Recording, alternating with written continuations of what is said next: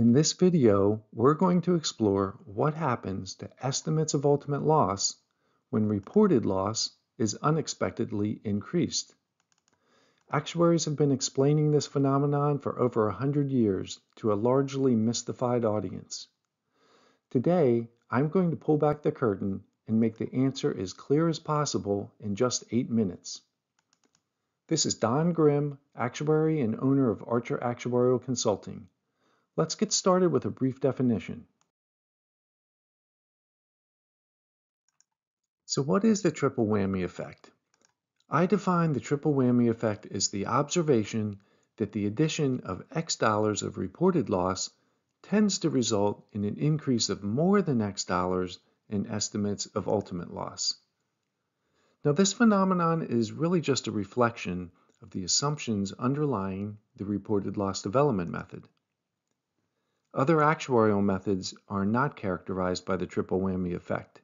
However, the reported loss development method is arguably the most heavily utilized loss reserving technique, making its influence quite pervasive. So in the forthcoming example, we're going to walk through the mechanics of the reported loss development method step by step so you can see in detail how the triple whammy effect is produced. Let's jump right in. Suppose we have a portfolio with $5 million of reported losses at a specific point in time. We'll call it time t. The only other information we have is that the expected percent of reported loss at time t equals 66.7%.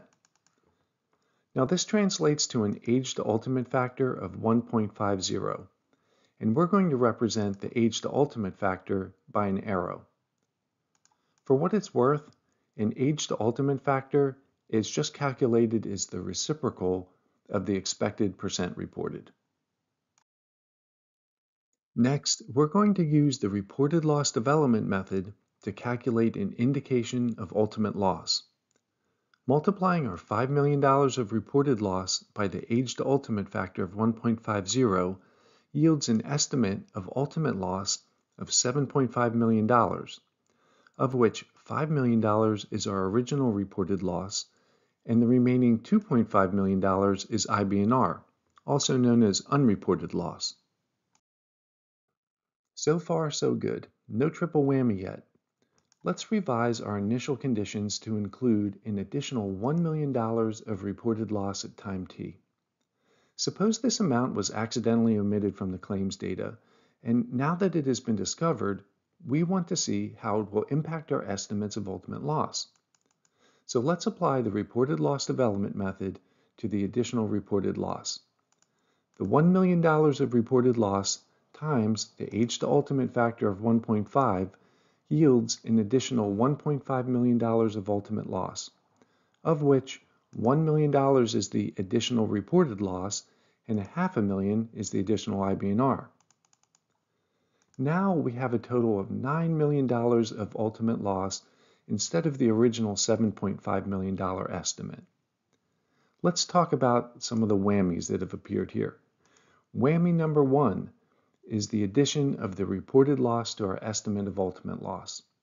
Now this piece should be pretty intuitive.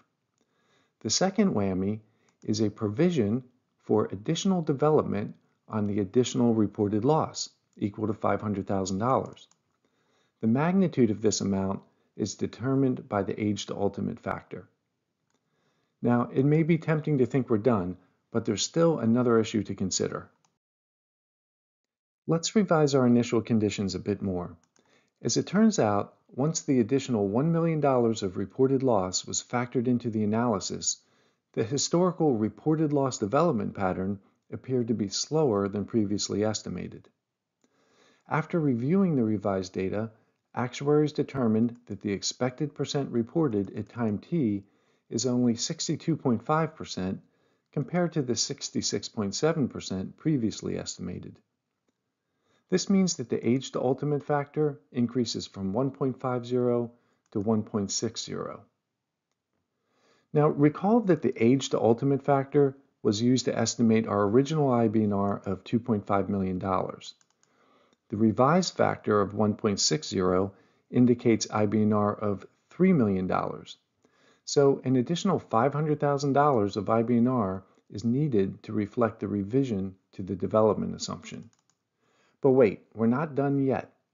We also need to apply the higher development to the additional $1 million of reported loss. Previously, we estimated IBNR in the amount of $500,000 related to development on the additional reported loss. Now with the revised aged ultimate factor, that amount is now $600,000. So we need yet another $100,000 of IBNR.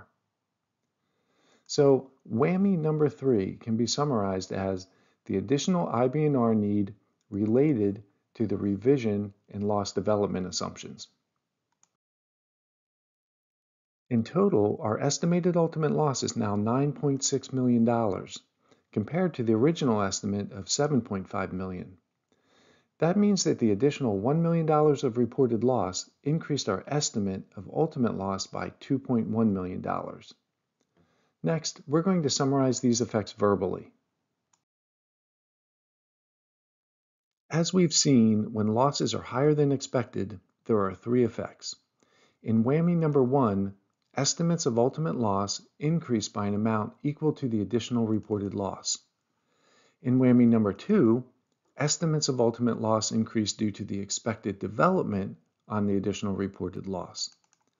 And in Whammy number 3, estimates of ultimate loss increase due to revised expectations for development on the entire portfolio.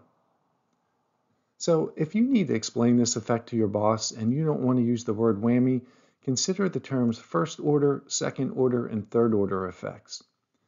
I like to think of the first order effect as an obvious, direct effect of increasing reported loss.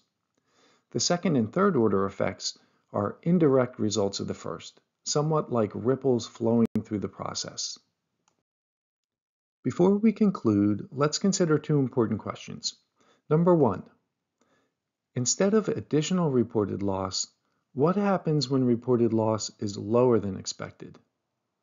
Okay, as you might expect, a decrease in reported loss has a leveraged downward influence on estimates of ultimate loss. Question number 2, how does the triple whammy effect work in practice? So in practice, the triple whammy effect is usually mitigated by the use of actuarial judgment and consideration of other actuarial methods. But the important takeaway here is that higher or lower than expected reported loss emergence has a leveraged impact on estimates of ultimates via the reported loss development method. I hope you found some value in this video. If so, please let me know with a like or a comment. If you want to get in touch, you can find me at archeractuarial.com. Thanks for watching.